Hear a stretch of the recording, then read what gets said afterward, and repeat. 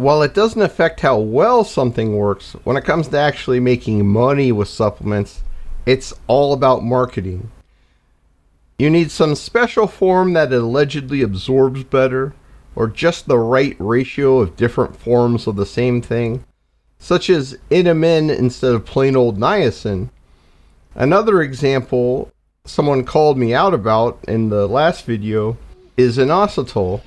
Someone was saying I didn't know what I was talking about because only a ratio of 40 times the D-inositol to 1 part of myo-inositol was any good at all for women because that's what's in a woman's ovary.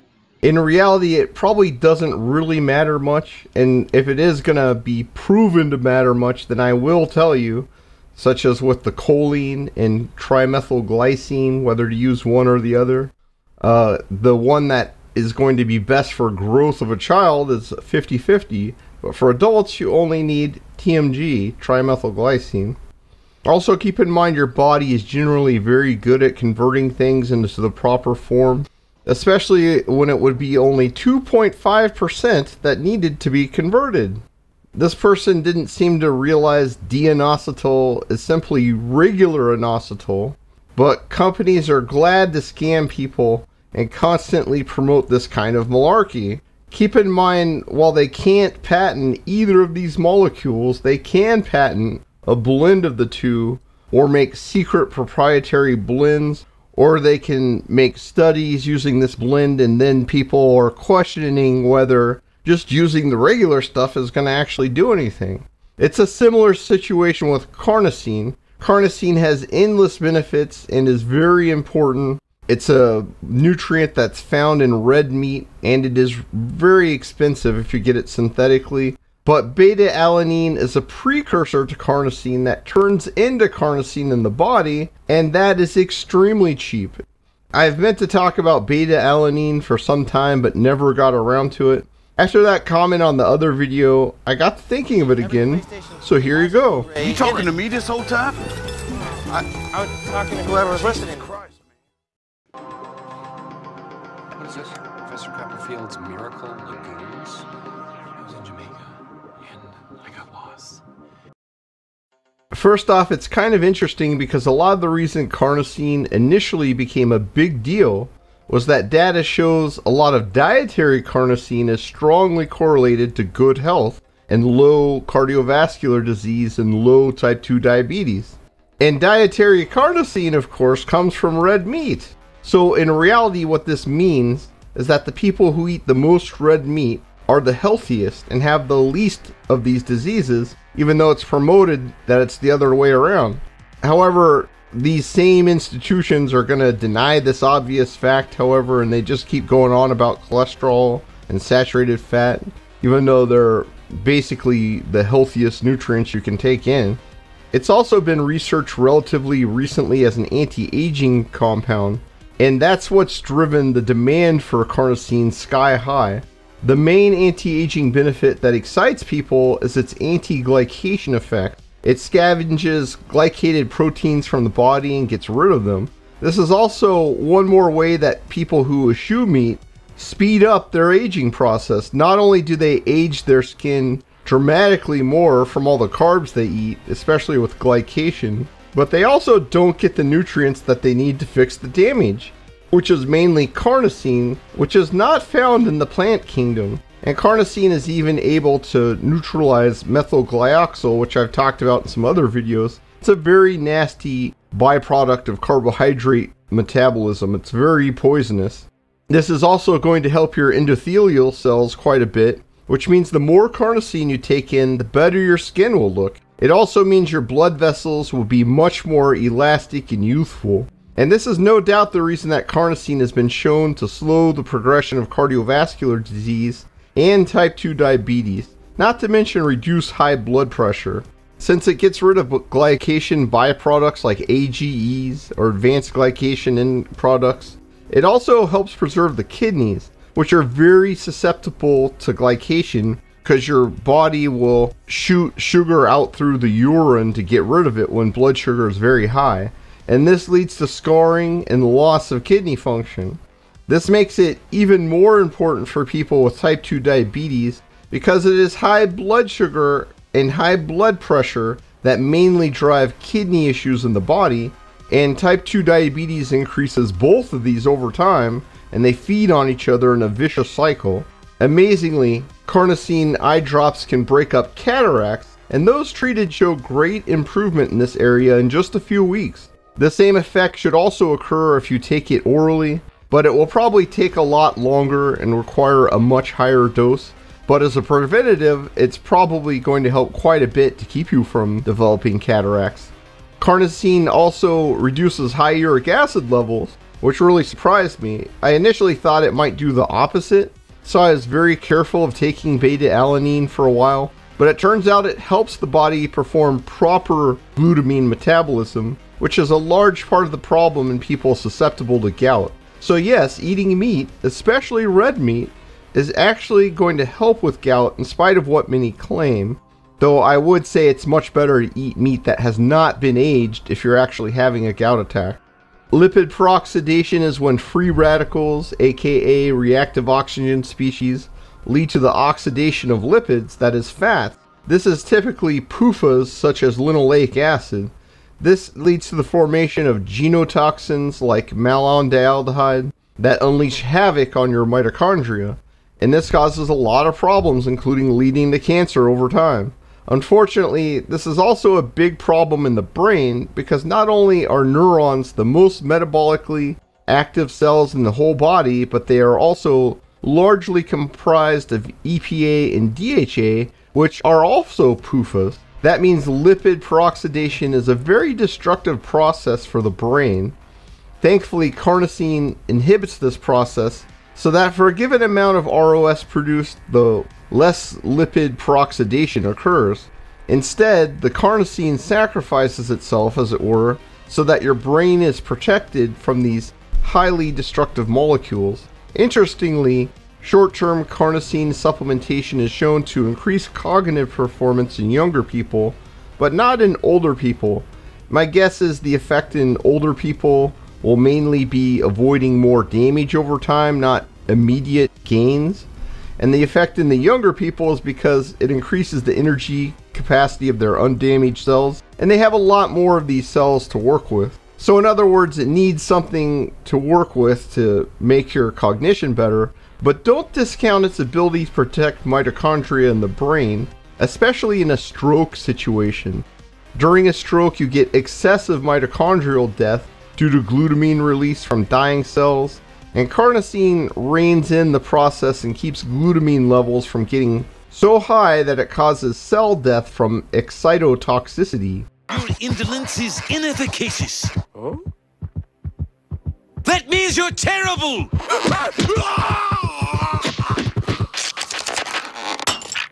Carnosine is also necessary for fat burning inside the mitochondria, and this is required to produce ATP. That means your ability to burn fat within cells is increased by taking carnosine, which is a critical sign of cellular health. It's also very important for exercise performance, and that's why carnosine and creatine are both well-known ergogenic aids because they allow you to create more ATP. In fact, these are probably the two best supplements when it comes to exercise performance, and you could probably skip all of the rest of them, honestly. Bicarbonate is also pretty good and it's cheap too, but it's kind of a pain. While creatine is a mechanism that recycles ATP and provides a bit more energy for max effort weightlifting and for short sprinting performance, beta alanine and carnosine are for slightly longer duration exercises. So it's not really great for weightlifting unless you do very high rep sets.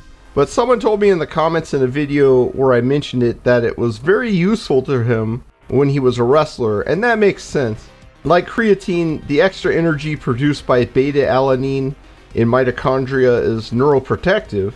This extra energy helps keep your neurons from losing mitochondria due to not having enough ATP to clean up reactive oxygen species when your cells are being heavily stressed. That's a good thing, as the end result of mitochondrial loss is cell death. So like creatine, it is both an exercise aid and also a mental booster and neural protectant. However, on top of that, it also stops damaging lipoperoxidation which is very harmful to the brain and does much more. So it's even more helpful than creatine in this area, which surprised me a little bit. This even includes stimulating the growth of new neurons and nerves by stimulating BDNF and NGF. It also doesn't need nearly as large of a dose as creatine to get results, which is very convenient, especially if you take a lot of other supplements. Since it increases fat burning in cells, you might expect it will help with insulin resistance, and this is borne out experimentally. So whether you're in peak shape or trying to stave off aging, carnosine is the right stuff. Come on, Trudy.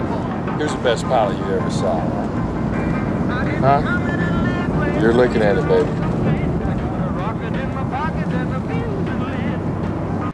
Carnosine is just beta alanine combined with histidine, a very common amino acid. Since the body constantly makes carnosine out of these two ingredients, and beta alanine is the limiting ingredient, it is more effective to take beta alanine alone instead of taking in carnosine, especially since there's an enzyme that slowly degrades carnosine over time. So if you wanted to get benefits out of carnosine, you would need some kind of slow release mechanism to keep your levels up. And some people do take those for cancer, for example. So in short, if you just take the beta alanine, you're going to get way more bang for the buck. And speaking of bucks, carnosine is quite expensive. In fact, it's about 10 times more expensive than beta alanine. And since it has more of the active ingredient, and since carnosine degrades in the bloodstream, it's probably actually 20 to 30 times more expensive for the same effect.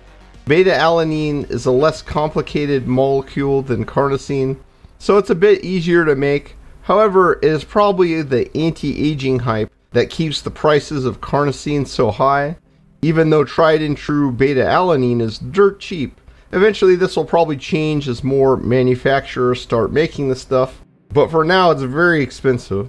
For anti-aging purposes, I have often seen a recommended dose of 500 to 1000 milligrams a day, but that is actually quite low compared to what's used for exercise performance, which is often 3 to 6 grams. Personally, I take about 1500 milligrams per day, but you could take much more than that if you wanted to. Personally, I take about 1500 milligrams per day, but you could take much more than that if you wanted to, and a lot of people do.